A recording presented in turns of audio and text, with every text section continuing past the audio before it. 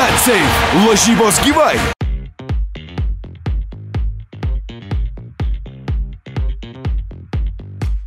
I'm very happy, and of course I'm personally happy, but I'm so happy for these boys because they're working hard, and it's been so difficult in so many games, and you know, the luck has not been on our side, and today everything you know went okay, and we won, and I'm just so happy for them that they got this success, and I hope that we can use it also to build even more confidence. It was to be aggressive and go for the victory because we knew we had to win, but we also had to be in control all the time.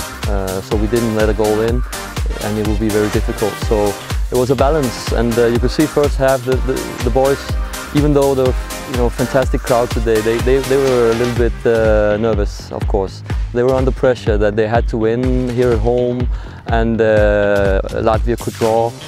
It's a very difficult situation. I also told the guys afterwards that I have a huge respect for what you did because it's not easy.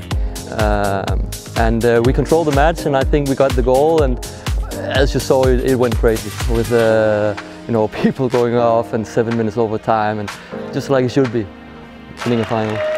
Again, these guys have been under such pressure. Also, as you said, a lot of games where it didn't go our way. And the pressure gets bigger and bigger, and winning this Baltic Cup for these guys is just so important. So they're going crazy in there, and they deserve it, if any.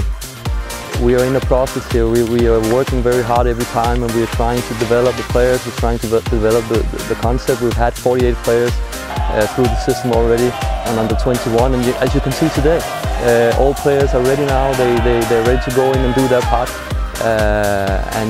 Now what we did today maybe can get us a little bit more confidence to go forward, yes? And we will need that against Georgia and Denmark next time at home to go into these games with the confidence that I think we should have.